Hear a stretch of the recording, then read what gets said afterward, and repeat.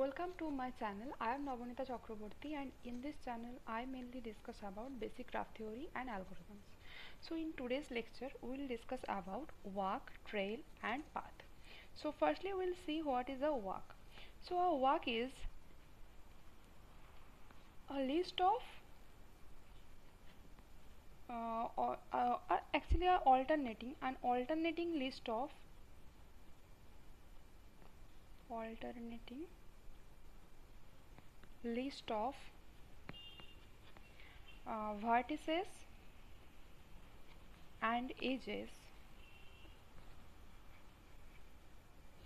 for example, or of the form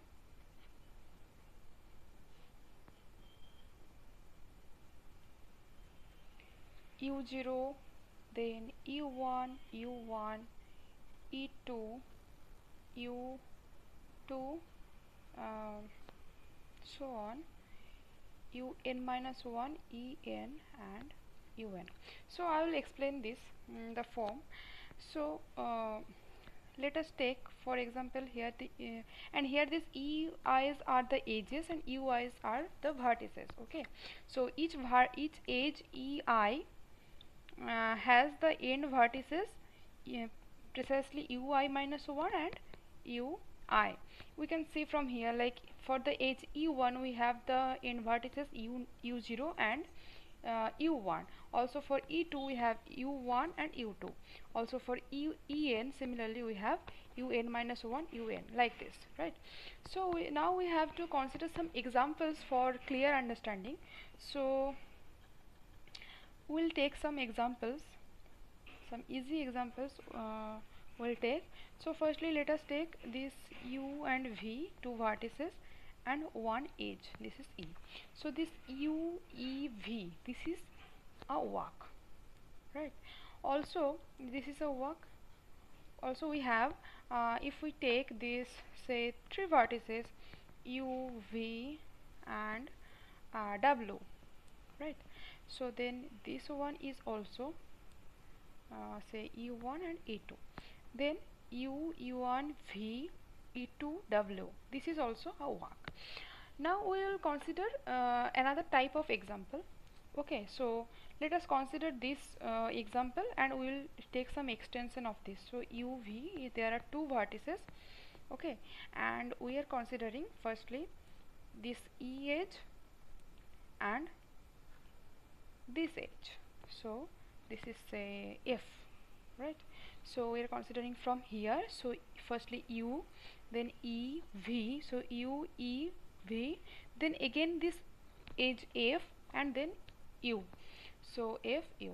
So we can say always that for any walk the end things are always vertices, not the edges, because if we consider any edge, it have one initial vertex and one like ending vertex, right?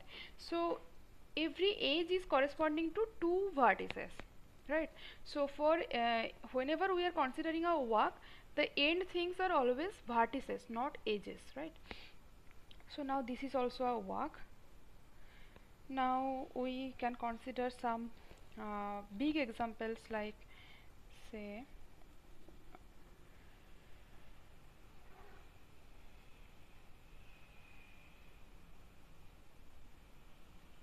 so u0, u1, u2, u3 and this is say u4, and we are considering here firstly say e1, okay, then e2, e3, e4 and e5. So now the thing is, we are having the walk like u0, e1, u0, e1, u1, then e2, u2, then e3, u3, then e4, right? Then e4, then again u1, and then e5, then u4, like this. So this is one walk also. But what is the difference that in these last two examples we have this repeating vertex, right? Here also we have this repeating vertex, say u. Here also we have this repeating vertex u. Here u is repeated twice, and here also we have the repeating vertex u1. Okay, so u1 is also here repeating 1. Okay, so also we can have some repeating edge as well. So like we can consider this type of example.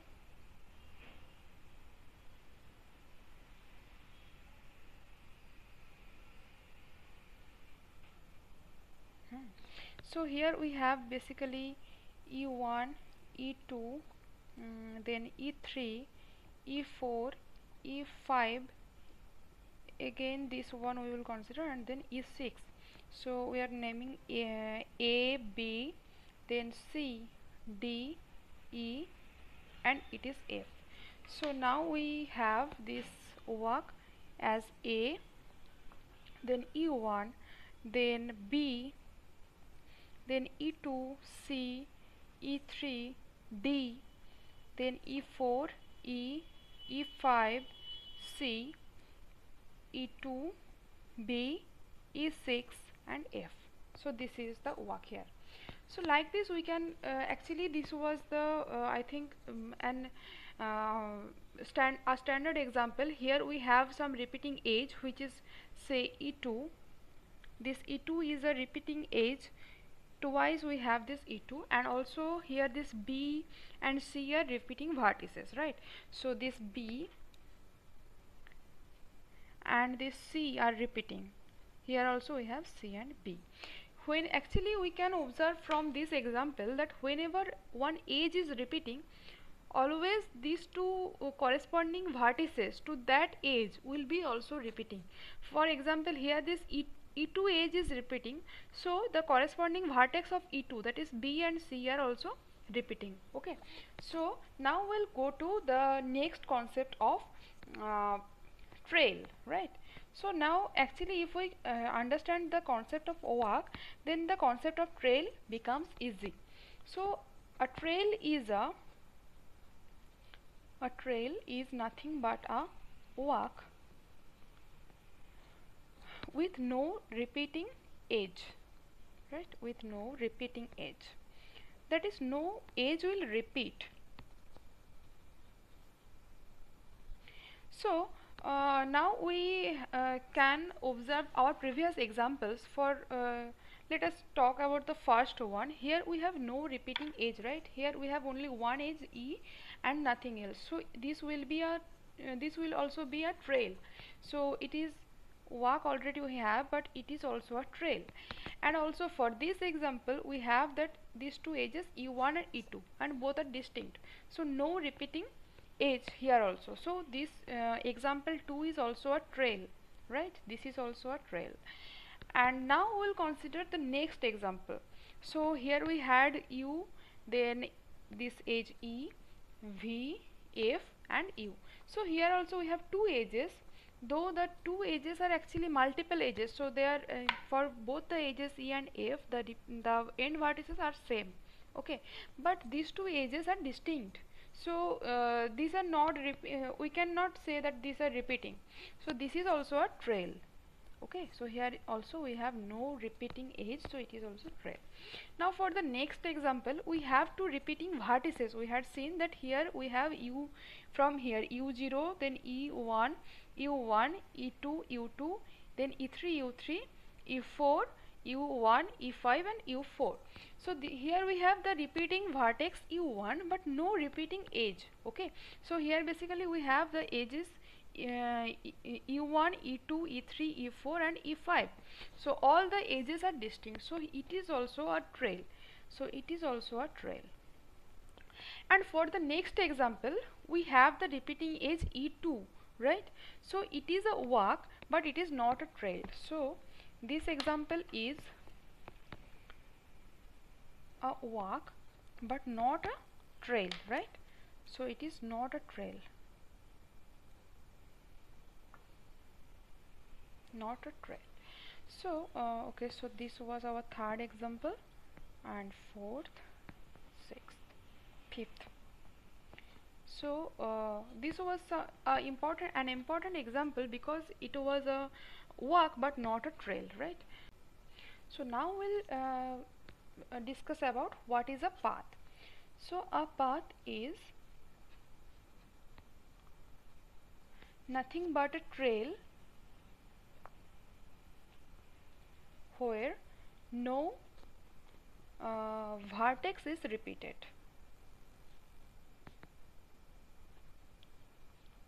Okay, so we'll see from the previous examples that we had taken some examples of trails. So here actually we have firstly that this number one example, it was a trail we had seen. Okay, so we have to see that whether there is a repeating vertex or not. So there is no repeating vertex. U and V, both vertices are distinct, so it is a path. So we can write here that it is a path. Okay, so the next example we have this one, that u1 then u then e1 v, e2 and w. So here we have three vertices, and the three vertices are distinct, so it is also a path, right?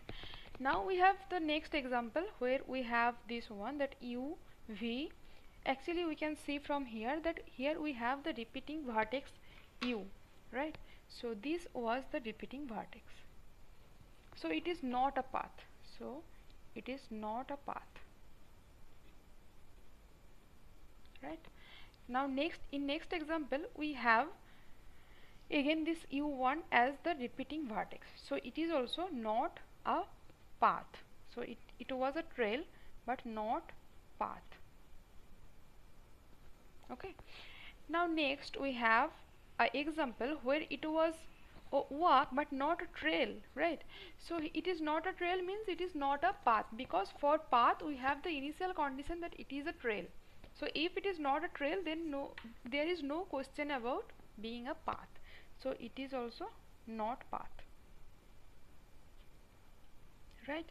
So now we have some examples that whenever it is a, we have the concept that whenever it is a walk, it may not be so we have these three concepts, that walk, trail and path, right?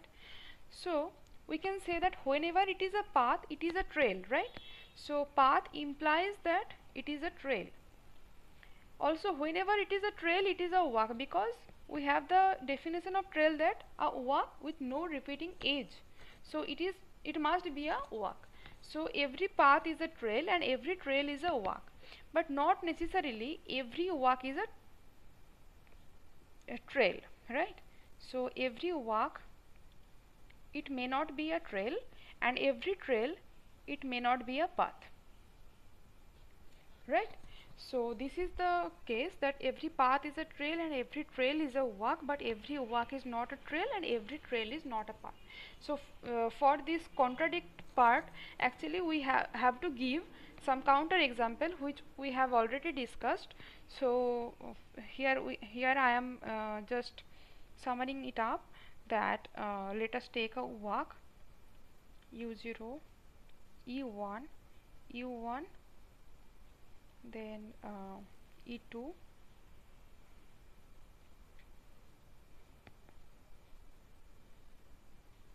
here we have e3, u2, e3 and u3,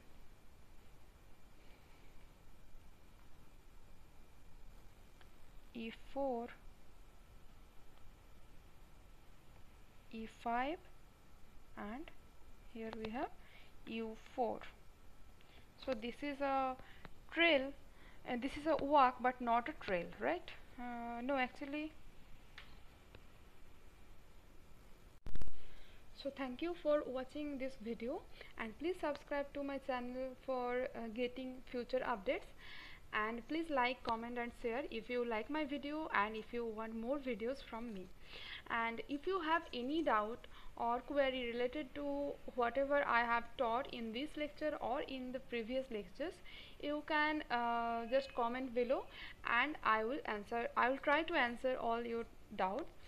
And thank you once again.